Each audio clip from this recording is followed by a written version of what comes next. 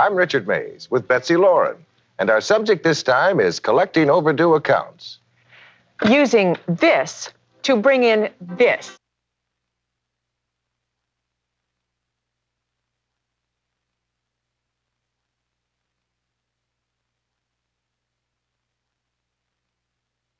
Let's think for a moment about your company's accounts receivable department and how it relates to you and to everyone else who works there.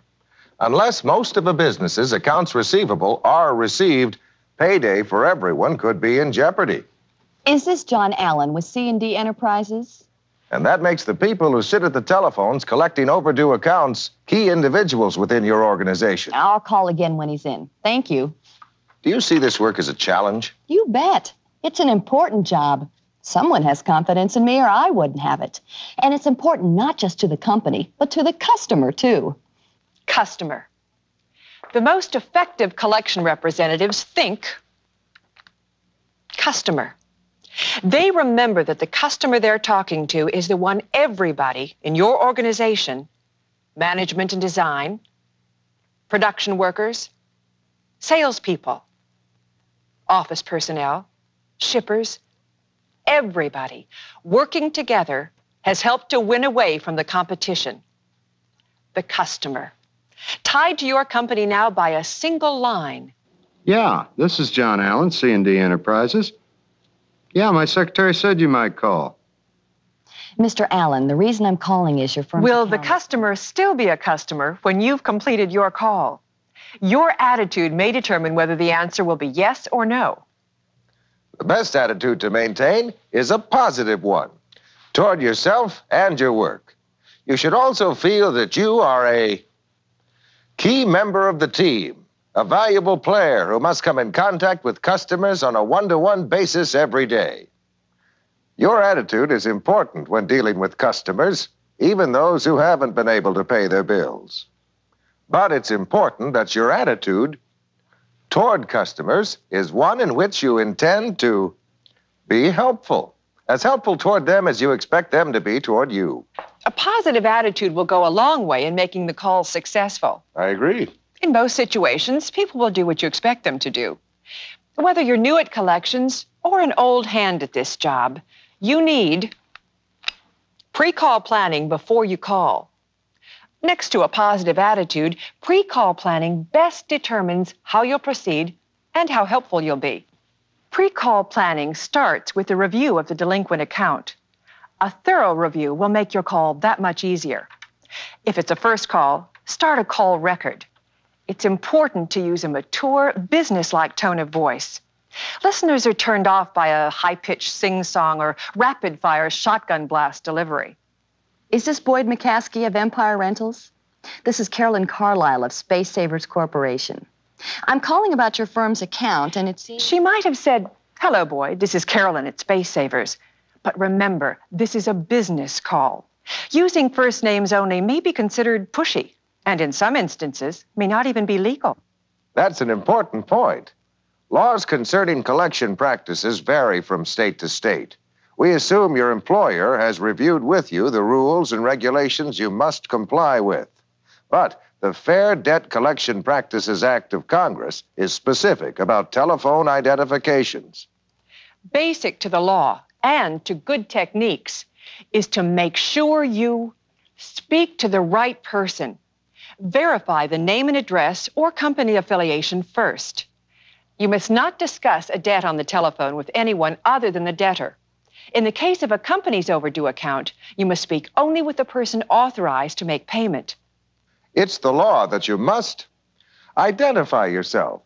You cannot claim to be an attorney if you are not, nor pretend to represent any firm other than the one you work for, the company to which the debt is owed. May I say something? Certainly. By now, you've gathered that your job is covered by legal thou shalt nots. Familiarize yourself with them. Know the law. For the remainder of this program, we'll assume that you do, as we suggest useful techniques within the guidelines set by Congress. We urge you to discuss with your supervisor whether or not a technique also conforms to local regulations and whether you're free to use it.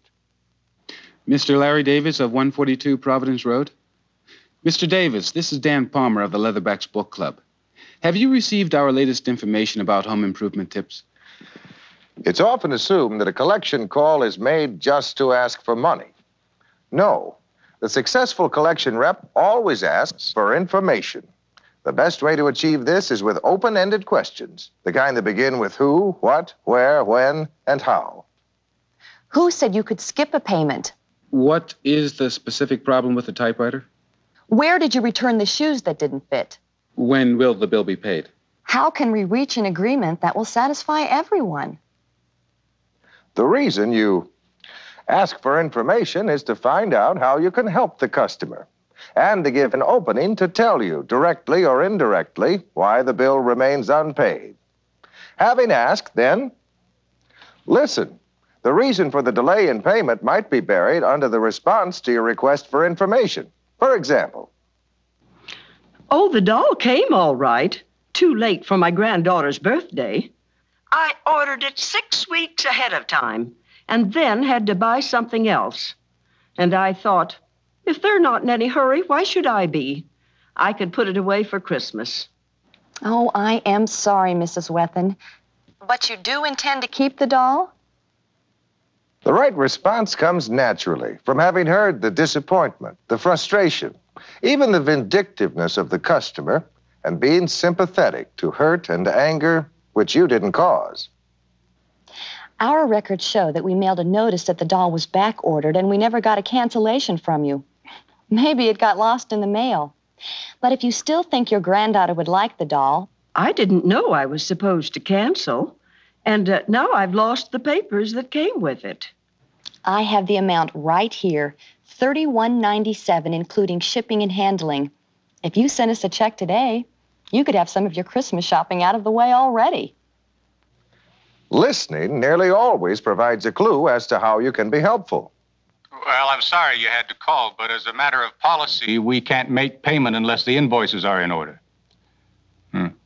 So would you please send us a copy of the invoice dated July 6th in the amount of $10,021 so that I can authorize payment? It'll be in the mail today.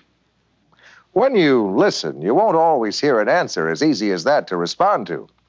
If a product is defective, if a service was improperly performed, or if something was damaged in shipment, then you must have ready answers for what you'll do to help correct the situation. And having ready answers means your pre-call planning has prepared you for any kind of complaint or excuse you can imagine. No, I am not satisfied. You want to know why? No instructions. 10,000 little pieces to put together, and you leave out the instruction book. Really? I'm sorry. Mr. Miller, I'm going to dial our customer service department and get those instructions sent out to you by express mail. What's the model number of your kit? You didn't cause the complaint, but you are the ears of the company. Since the complaint isn't your fault, it should be easier to be a sympathetic listener.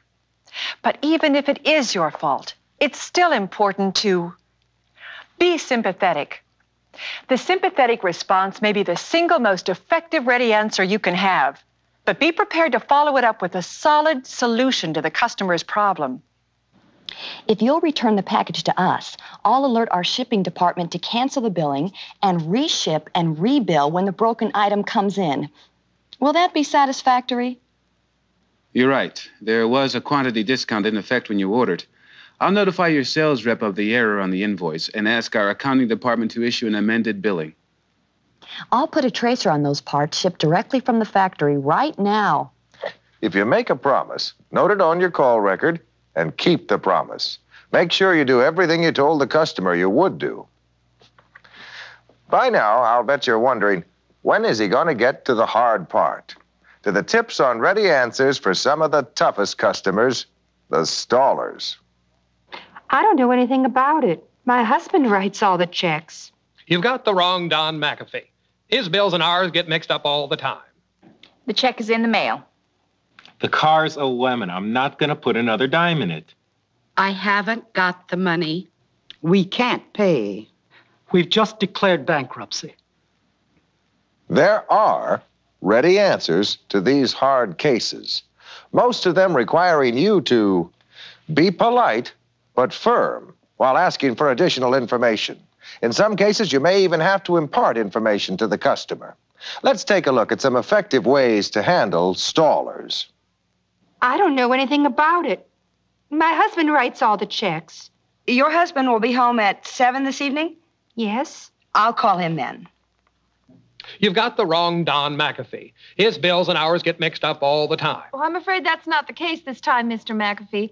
You said you live at 946 Sunset, and that's where the merchandise was delivered. I also have a signed receipt from a Mary McAfee there. That wife of mine, she didn't tell me. The check is in the mail. Oh, good. Now, may I have the number of the check, the date on which you wrote it, the amount, and the address to which it was sent for my records? I'll be happy to wait. You misunderstood me. I meant the check will be in the mail today. Well, fine. Fine. And I'll make a note that the full amount, $67.50, will be in the mail today, the 31st.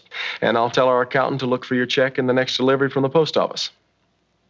The car's a lemon. I'm not going to put another dime in it. I'm sorry to hear that. No wonder you're upset.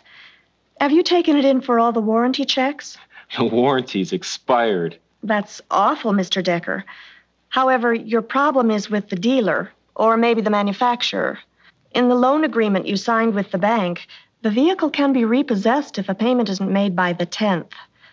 Is there any way we can work something out? Polite but firm means sticking to your guns. If everything you've learned indicates your business is in the right, and if you suspect a customer may be in the wrong, trying to wheedle concessions to which he or she is not entitled, continue to state the terms originally agreed upon and what your company's recourse will be. But be absolutely honest. Do not say the merchandise will be repossessed unless it will be. Do not say you intend to sue unless that is your intent. Do not say you intend to turn the account over to a collection agency unless that will be your next course of action.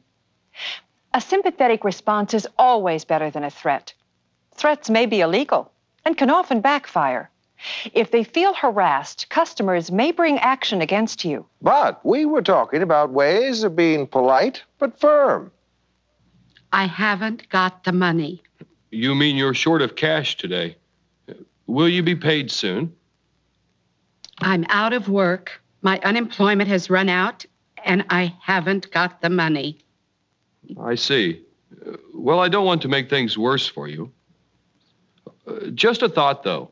Do you have a relative that you can turn to? Only your supervisor can let you know what concessions to make in cases of genuine need. You must know what these concessions are and be ready to negotiate what your supervisor allows you to negotiate. These are policy decisions that vary from organization to organization. Continue to be sympathetic and, if possible, offer avenues for getting the account settled. Perhaps the unpaid balance can be spread out in smaller payments, or some other agreeable arrangement can be made to help people make good their debts. Customers will be grateful to you for your understanding and will retain their loyalty to the firm once the crisis has been resolved. We can't pay. The utility bills have been so high, and we can't let them go. We're afraid we'll be cut off. Mrs. Dean, are you aware of the Warm Hearts Fund? It helps senior citizens on fixed incomes pay their winter utilities. Now, if Warm Hearts could help with those bills, you'd have no trouble with this account, would you? No, I wouldn't. I'll look up the Warm Hearts number for you right now. Thank you for your kindness. Glad to help. Believe it, customers don't forget people who respond to them as people. Even in the most unpleasant situations. We just declared bankruptcy. That must have been a painful decision. But since it's been made, I'll need your bankruptcy case number and the name of the attorney who's handling it for you. J203, Mr. Clinton. Oh, and could you do me a favor? Could you send me a copy of the bankruptcy notice? Yes. Good. I'll be looking for it. And I am sorry. You've been a valued customer. Thank you. Be sure and flag your call report so that you do not get in touch with a declared bankrupt again. To do so would be in violation of that person's rights. But problems like these will be only a minor part of your job. If you keep a positive attitude toward yourself and the customer, make sure you do your pre-call planning. And follow these simple techniques. Speak to the right person. Identify yourself accurately.